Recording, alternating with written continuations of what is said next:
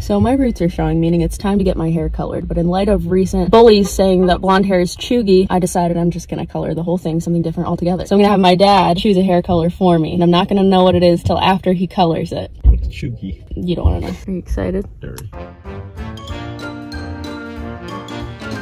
See you later. Okay, I'm back in the car. He is not. Let's wait and see what he picked.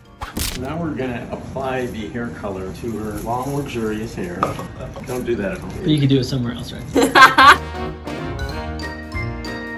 I haven't seen the box. I have no idea what color it is, truly. I am a skosh nervous, but I trust my dad. Oh wow, well that's nice. Time to wash it off. Quick reminder of what it looked like before, and here is the after. So how do you think he did? Do you miss the blonde? Are you happy with his choice? Are you happy with your choice? Very happy. What a great dad.